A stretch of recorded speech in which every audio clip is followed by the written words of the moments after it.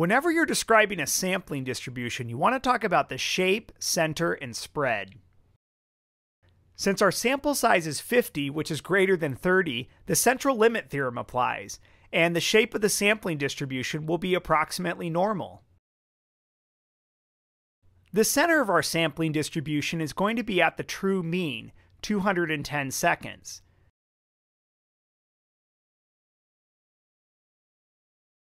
To calculate the standard deviation, we need to check the 10% condition.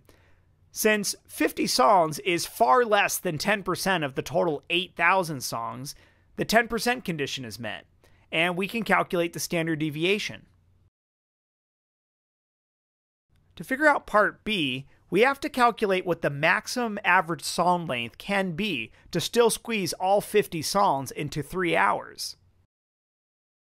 In 3 hours, there's 180 minutes, and that turns out to be 10,800 seconds.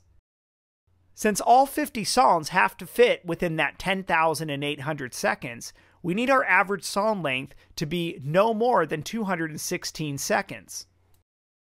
So now we need to calculate the probability that our average song length of the 50 songs, x bar, is less than 216 seconds. We know we can do a normal calculation, so let's sketch a normal curve. The center of our curve is at 210. To figure out where 216 is, let's calculate a z-score. The z-score is 0.88. That's about right here. So 216 and less is this entire shaded region. Now we're going to do a norm CDF calculation on our calculator. Our lower limit is negative infinity, since we're interested in any sample mean less than 216. Our upper limit is going to be 216.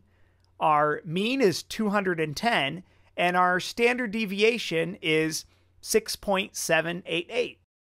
This gives us a probability of approximately 0.8116.